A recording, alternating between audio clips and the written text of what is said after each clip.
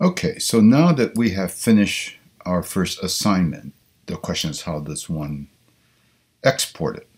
How does one turn it into a movie? The first thing I'll usually do is to see the whole timeline. The shortcut is, if I'm zoomed in, because I was doing some work here and I used this scale bar, I'm zoomed in, to see the whole sequence on my timeline, the shortcut would be Command /, or I say Command ? Because it's easier to see the question mark on your keyboard. Hold Command and click the button that looks like that has the question mark on. It will show the entire timeline. Now, if say I was working and I had left an in mark and an out mark here, whatever it was, it's usually best to remove any marks. If you only want to export a certain section of your timeline, let's just say the first few edits, I'm marking in and out. But when I export the timeline to create a movie, it will only export between the in and out marks, okay? But I won't do the entire thing. So I would get rid of any in and out marks. And if E is to mark an in and R is to mark an out, to remove the in mark, look at the button below the letter E, which is letter D. You hit D, it will remove the in mark. To remove an out mark, the letter below the letter R is F. So F will remove the out mark. If I put the playhead on top of a clip and hit the letter T, so the E and R and T are making marks. E is in, R is out, T is to mark the total clip between splices where your playhead is situated. So to remove both in and out marks, look at the letter below T, which is letter G, and that will remove both the in and out, okay? So again, E, R, and then T marks the total. D removes E, F removes R, and if you had a T, G would remove both in and out of one hit, okay? So again, I have the whole timeline and everything, there's no marks, and now I'm ready to go. So now, so make sure that the last thing you clicked on was the timeline, because that's what will be exported. Hit File, you're going to output and export to file. Click on Export to File. Now, we get this export window, and let's, at the top here, where am I going to export to? I'll put it on the desktop, okay? And so I can find it. Export setting, I click on this window, and I think the default was untitled, but that doesn't tell me anything, which makes me nervous. So I make sure I go to Fast Export QuickTime NTSC. All right. There are all sorts of other things, but for the purpose of this course, this would be easiest to be consistent with. I'll click on the word Options because I want to know what else is there. And normally it'll have two check marks: use marks and include inactive audio tracks. It is making a QuickTime movie. I don't want to use marks. I don't want to include any inactive audio tracks and all that. So again, if I'm only planning to export a section of my timeline, I probably would use marks and use selected tracks, which means how many video tracks, how many audio tracks, okay? But in this case, I'm going to make sure there are no check marks. The setting will be same as source, and I'll be using Avid codecs, which, because this was imported, I will use, that's what makes it a fast export, because I'm not converting it to any other kind of codec. We'll get into some of the other things later on, but for now, for this assignment, we'll use it this way. Same as source, make sure Avid codecs is checked, make sure you have video and audio checked, so that we have picture and sound. The rest we'll leave as is. The color levels will leave at a legal range. The display aspect ratio will keep it to native dimensions. Then I'm going to hit Save. That saved the option menu, and now I'm ready to save the whole thing. Now make sure the name of the file is tj_cut1 and then your last name. and it'll be a .mov. I hit save. There already was there. I did this a little bit earlier to test it out, but I just replaced it. So now it's exporting same as source, creating a new file, and it's done. When that goes away, that means it's done. That's pretty quick. Click on Avid Media Composer, hide it, and then I'm going to hide.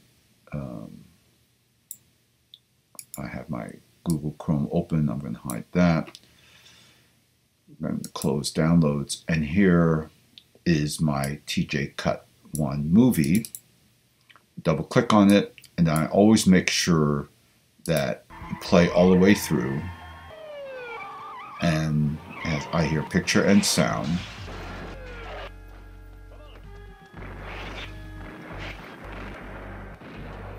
Now, the thing is, I'm playing this with QuickTime Player 7 because my computer is set up to do that. You may not have QuickTime Player 7 on your machine. So let me show you what will happen. Okay, there it is. So it goes 24 seconds. Good. Let me do it another way. Let me open with QuickTime Player 10. And so now it's converting something, okay? That is because it's converting from the Avid codec. So it will still play. And so same thing. So make sure you play it in real time. Make sure there's nothing strange. Things don't... that things do look correct, and that you do have a cut that's less than 25 seconds. Okay, so there. Sucker almost had me. Now, this is a converted movie, and the best thing would be to file and go to save. Okay? And save this one. I can save to the desktop also. Okay, so that's the one that you probably want to send to me. And so now the question is, how do you send it to me? There's a couple of ways, but let's try this first way. Assuming that you're a registered student, which I believe you all are, if I go to my Gmail account, and you can just go, I just typed in gmail.com or mail.google.com. And when you log in, up here in the upper right is 9 little dots. Click on that and go to your Google Drive. And in this case, I'm going to upload this file. If I go New,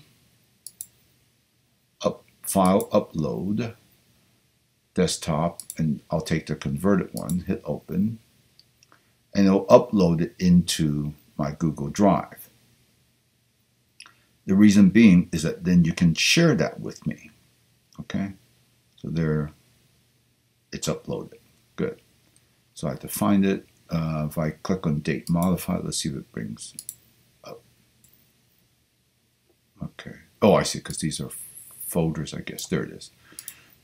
It's after the folders. Okay, so here it is. So with this TJ1 Cut Louie converted, I'm going to right click on this and click on Share. Okay. When I go to Share, the type of share that I want is, let's see, want viewers. Okay. So I'm going to put, now you're going to put my name, because this is who's going to go to, Louie_Walt at smc.edu. All right. And you can change the editor to viewer on the right. And up here, it tells you what's the difference. Editors can change permissions and share. Viewers and commenters can see the option to download, print, and copy. Okay. Viewer is good enough. And then I can say, this is my action cut for DM Post 30 Friday. Okay. So I don't have to, so you can tell me what class you're in. Okay, so there it is. There's the converted movie. All I'm going to do is view reviewers of the file can see comments and suggestions. So hit send, and that's it. So on my end, when I go to my mailbox, here it is. it says that I sent it for myself my Gmail account to me, and has shared the following video. There it is, TJ Cut 1 Literally Converted. And the note, let me show the unblocked content. It says action cut for daily post 30 on Friday. I click on open, and here it is. I can play it if I wanted to, or better yet, I'm going to download it so I keep track of everything. This way, you're covered because there's an email trail that says that you sent it whenever you did, and I have it, and I can download it, and then there it is. So let's try doing that for these first couple of assignments and see how that goes. All right? Okay.